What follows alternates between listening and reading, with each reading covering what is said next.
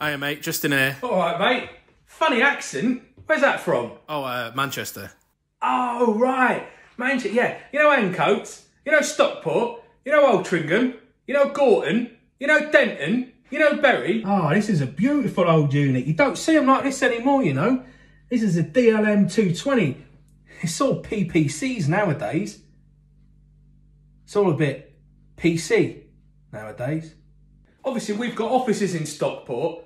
You must have been. To your offices in Stockport. Anyway, my mate Tony, he's from Altrincham, but his missus is from Denton. But she's got him moving down near Bury. He says he misses the old place too much. So they moved. Follow the football then? Not really, no. Rugby? Nope. Cricket? No. Golf? No. Women's football, for God's sakes. We've already talked about football. No. It doesn't matter anyway. I'm into the motorbikes, me. Yeah, do you ever watch any of that? No. No, you should look up Donald McIntyre falls off cliff. Isle of Man, 180 miles an hour. Mwah, pure gold. You ever been to Ireland?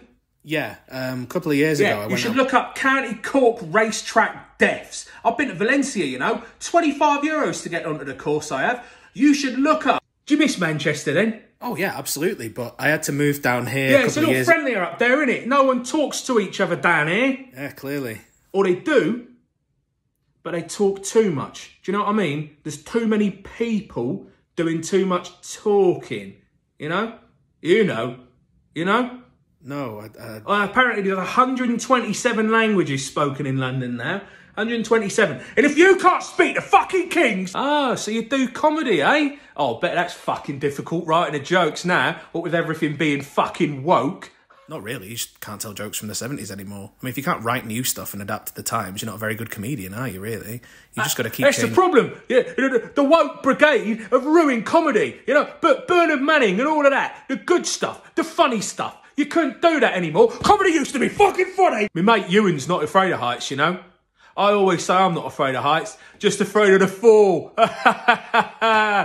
He was up on my roof, fixing my old aerial in his fucking plimsolls. Oh, no way. That's quite funny. And his wife!